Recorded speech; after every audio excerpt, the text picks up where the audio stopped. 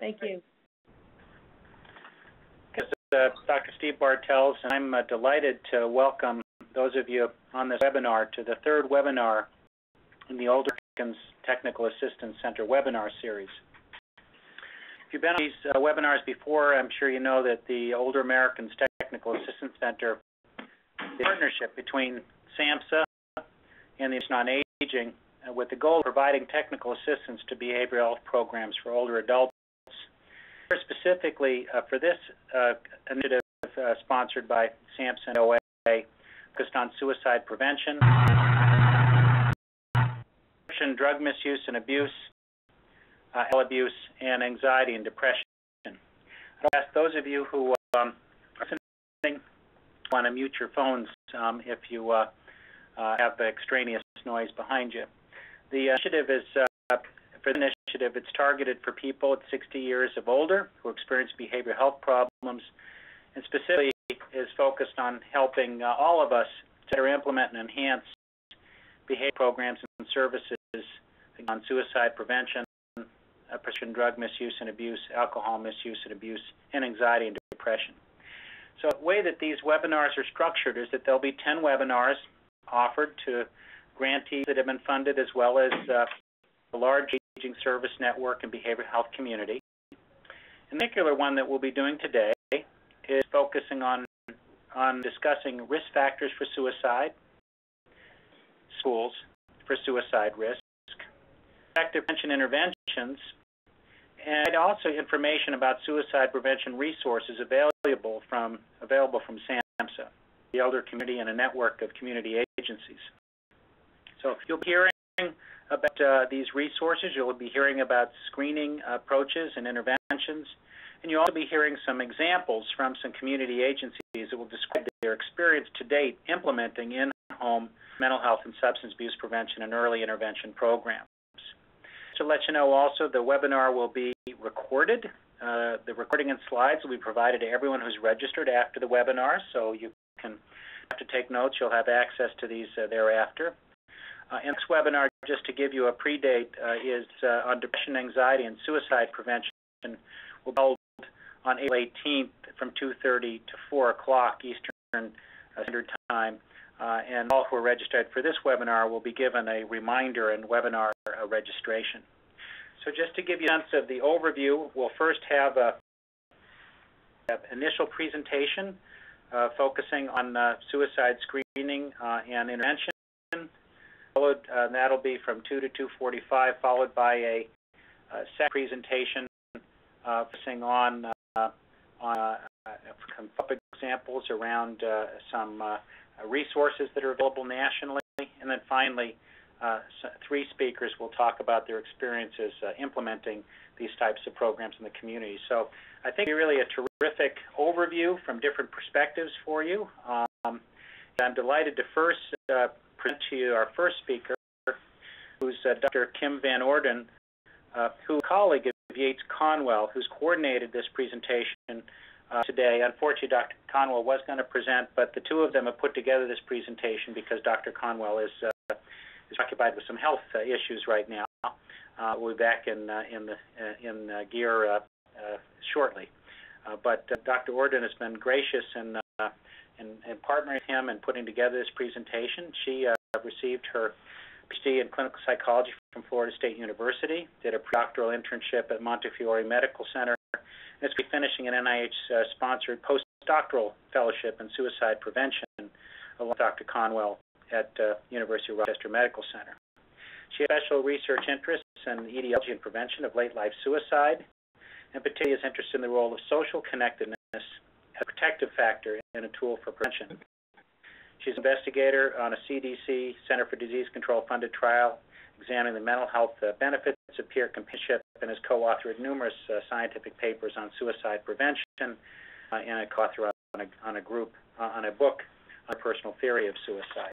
So it's a privilege and pleasure to introduce Dr. Orden, who will start the opening remarks on suicide in older adults, who's at risk, and what can we do about it. Orden? Thanks so much, Steve. I'm very happy to get to be here with all of you today.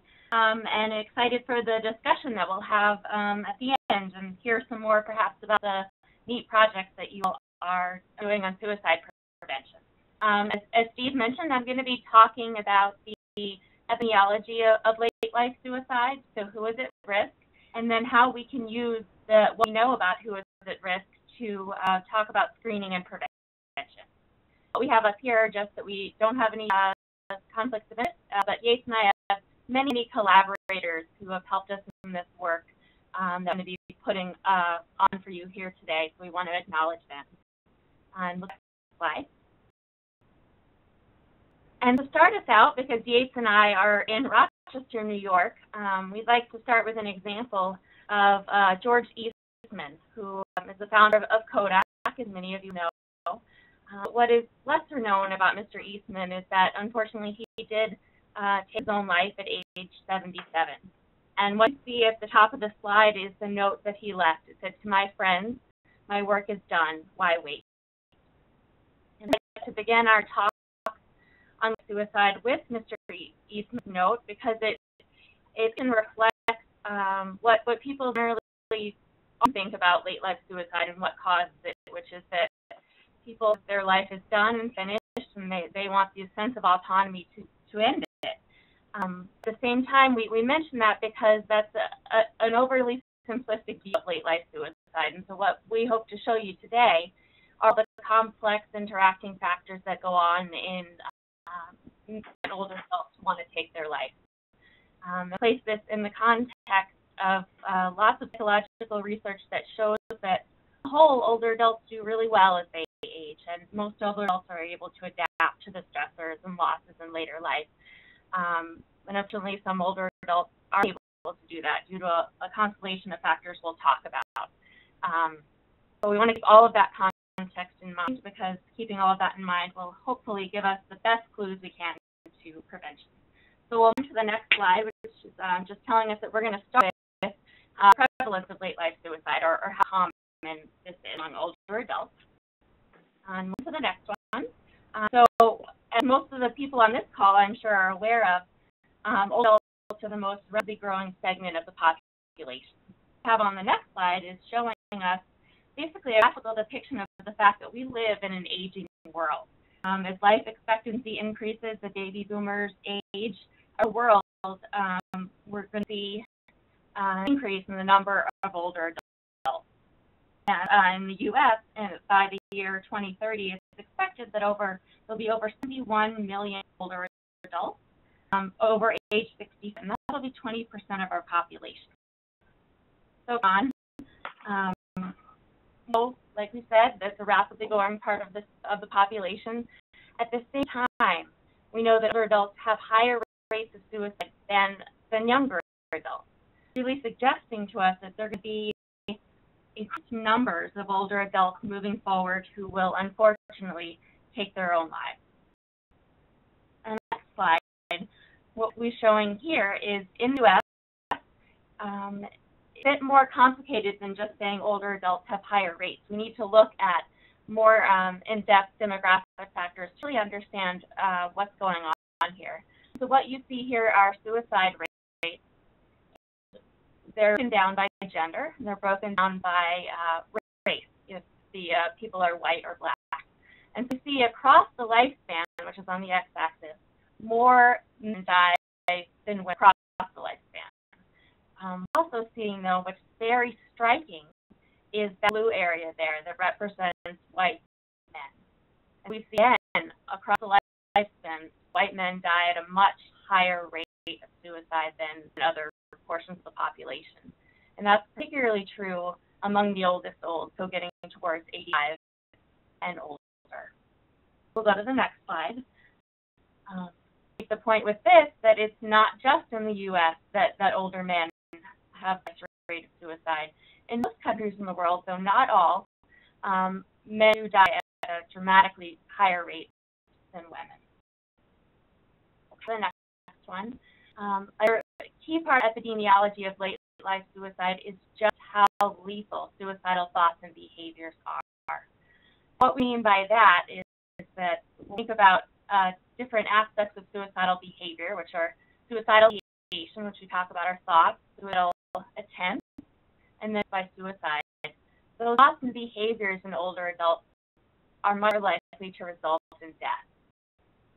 That are that older adults on average are more frail, so more likely to die from suicide attempts. We know they tend to be isolated and therefore less likely to be rescued. And most importantly, for those of us working with older adults, they tend to be more planful and more determined in their suicidal behavior, more likely to use lethal means such as guns. And with that interaction of all of those factors, more likely for an older adult who is thinking about suicide to die due to those thoughts. And the next slide is another sort of example of that. When we look at the left, what we're talking about is the general population, and you'll see for every adult who dies by suicide, there are quite a few hospitalizations for suicidal ideation and behavior, quite a few emergency department visits. And that ratio shrinks dramatically for older adults. So an older adult, if they attempt suicide, must more likely to die on that attempt. And the next slide as well, we're looking at there are self-inflicted injury, meaning non-lethal attempts. And what you see there, which is the opposite of the slides I was showing you before, is that more women are represented here. So more women are likely to attempt suicide across the lifespan. And what we're seeing as well is the sharp slope as we go across the age groups. Fewer suicide attempts, that is, more deaths.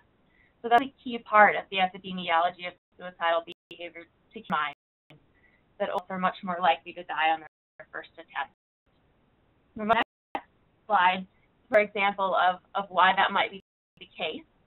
You can see on the left, we're looking at the total population. We're looking at methods of suicide.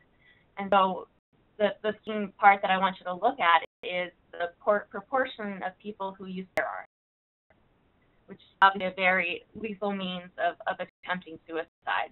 And see, it's about 56% among the total population, whereas it leaps up about 73% among older adults.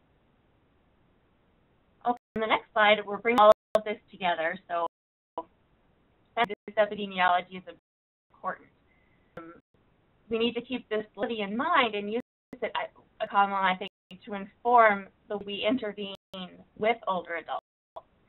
And by that is that bullet point there, interventions must be aggressive. So we need to do a lot. We need to put as much as we can out there to prevent these deaths. And we need to do it earlier. So that's what the primary and secondary prevention, our key, is talking about. What I'll show you in a little bit is an idea of the suicidal trajectory, or the time points leading up to someone's death. What we want to do with older adults is we don't want to wait until they're thinking about suicide necessarily. We want to intervene earlier. And what comes about that? That's what we're going to spend the next part of the talk talking about, is what factors to target. So in the slide, what we have there is a model of suicidal behavior, and it says domains of suicide in later life.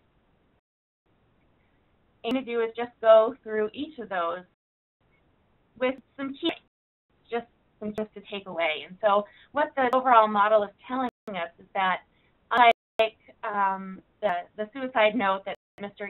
Eastman left for us, in fact, it's not that simple. Suicide deaths result from the intersection of many, many factors, and more that an older adult presents with, greater risk they have. So if you see that diagram where all the overlapping circles are, in the middle where they all overlap is where we'd expect an older adult to be at most risk. Next, let's start with the psychiatric factors as an important factor to consider. And in particular, for older adults, there's research showing that depression is a particularly potent factor among older adults. I'll do that on the next slide. On the next slide are some data from different studies examining psychiatric factors in late life suicide. The numbers that you're seeing there are odds ratios. A higher number is suggesting that an older adult was more likely to die by suicide if one of these disorders was present. And some of the different studies had different comparison groups. So for the Harwood study, compared hospitalized older adults. So that's why reason you might see the number vary a little bit. But really, the key thing to take away from this data that I'm showing up there is just risk increases with disorders, and in particular depression. So we are we're seeing very consistent results for mood disorders. And so we know that is a very strong predictor among older adults, the presence of depression. A key thing to point out is that although substance use disorders is the less common among older adults by suicide, when it's present, it's very potent, and it's a potent factor. It just accounts for the variance among older adults than it does in younger adults.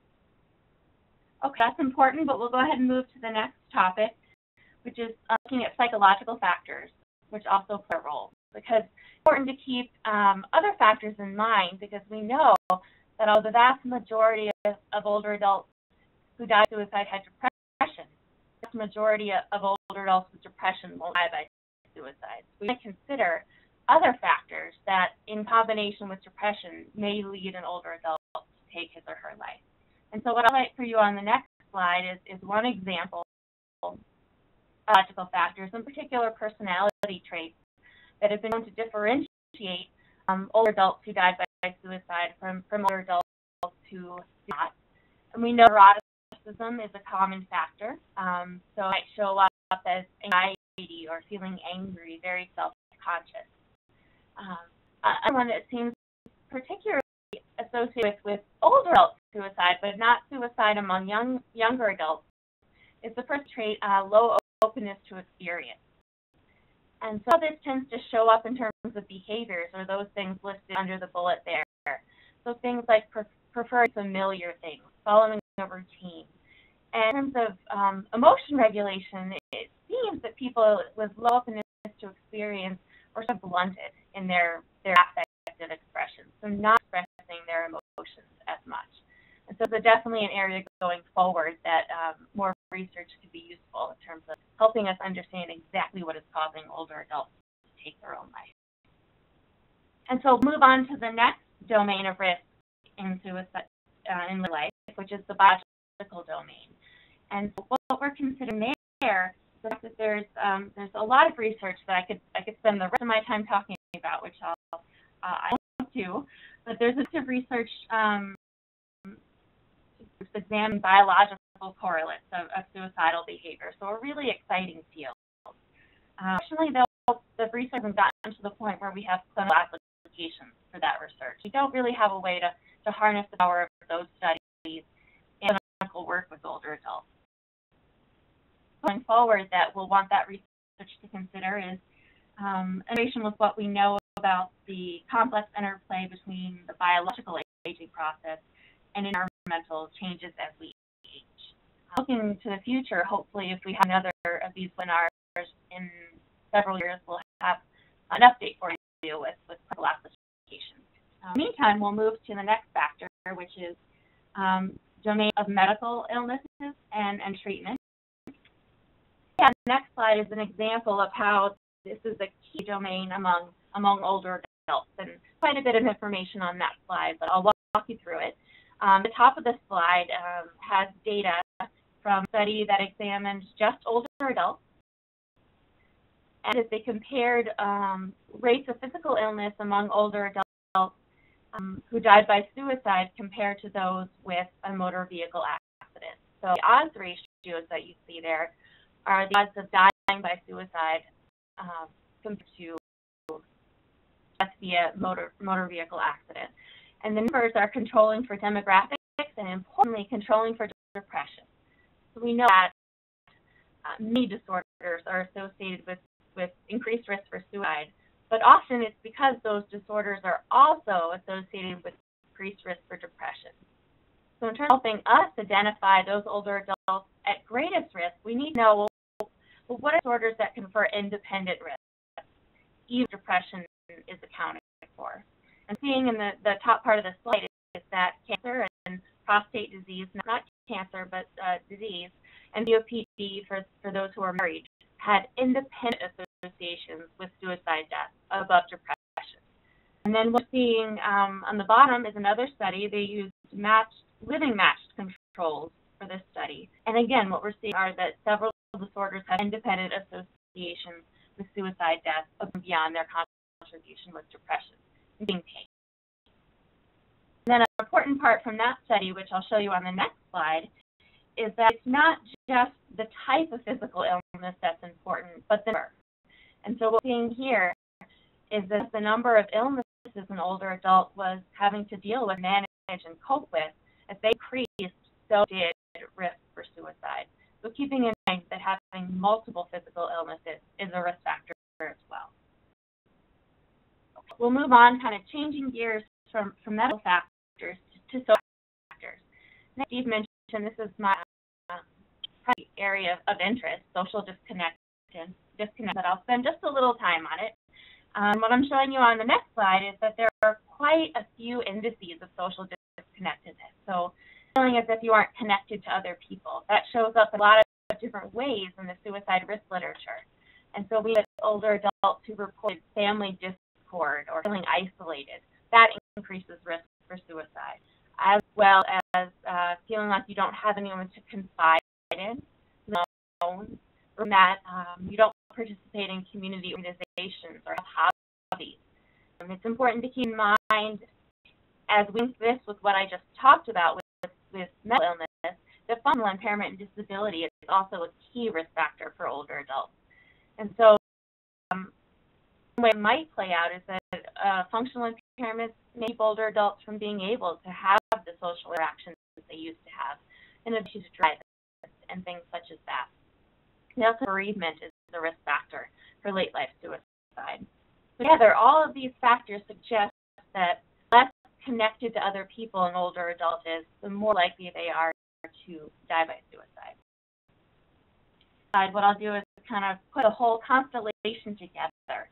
So if we imagine those circles and the overlap there, we're most worried on an older adult when they have many of these factors here. So the main domains being depression, a prior suicide attempt. And I know I've been the beginning part of the talk talking about the lethality of suicidal behavior in late life.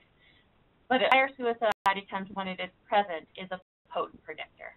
And so keeping in mind this conversation, turn to screening, how we might then identify older adults with these risk factors who might be at risk for suicide. So on the next slide, we turn to prevention. I'm going to start with risk assessment and move to what to do with older adults we identify.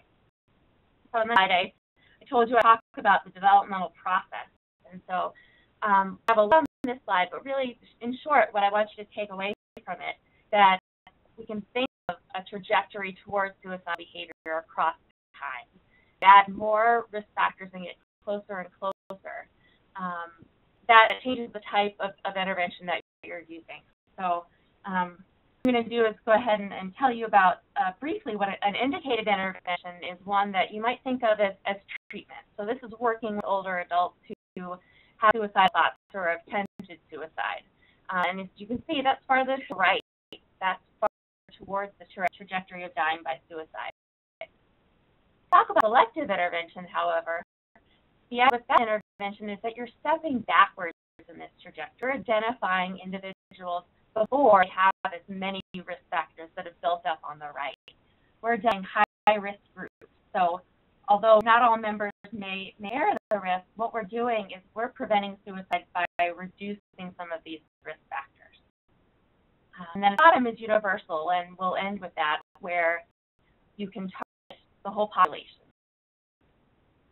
One of the arguments that we talk about is we can back up as much as we can with older adults. We make the most impact. Head to the next slide, and just so you'll have this is what we talked about, so I'll go ahead and skip it, but you'll have the information there. We'll start with what indicated prevention is. Again, this is working with high-risk individuals to prevent what the full-blown disorder in this case would be a suicide death. when we're talking about indicated prevention, we're really talking as well about screening. Let's go ahead and to the next slide. The idea with screening is that we need to identify who needs those indicated interventions and target them. So let's move to the next slide and talk about just why we would use a screening tool. And so it's very to keep in mind the goal of a suicide risk assessment or using a screening tool isn't predicting or not someone will die by suicide. Suicide, unfortunately, is a very low base rate event. It's very, very uncommon.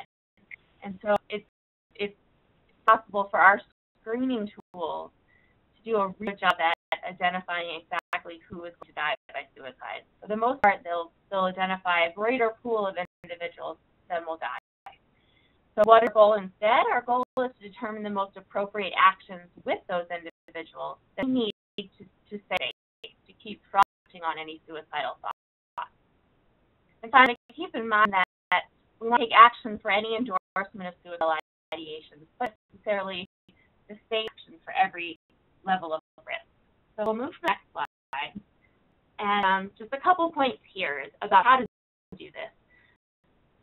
So it's important for all to be on the same page with the idea that suicide risk screening doesn't cause someone to have suicidal thoughts. So research from Gould at Columbia and others have shown that suicide risk screening is safe. So not to worry that it'll put the idea in someone's head. Important to keep in mind that suicidal thoughts are a symptom of depression. But as we've talked about, occur in adults without depression. So depression is a strong risk factor, but it doesn't mean if someone doesn't report depression that they may not be at risk. We take them seriously, even though it does not mean that someone may actually die by suicide. Keep in mind as well, as for the next slide, is that we think about suicidal thoughts in terms of being severity. So we can think of them in terms of passive ideation, which would be things like thoughts that you'd be better off dead, which is what you see here in the PHQ-9, the last question. And we think of active suicidal ideation as being thoughts of actively taking one's own life. And that's these with various scales. What we have here is the PHQ-9. We assess it with things like the geriatric depression scale and other tools. I picked this one because I think it was some that some of you will be using, and it's what Dr. Conwell and I use with the community groups that we work with here. And PHQ-9 basically just has 9 symptoms of depression and talks about suicide risk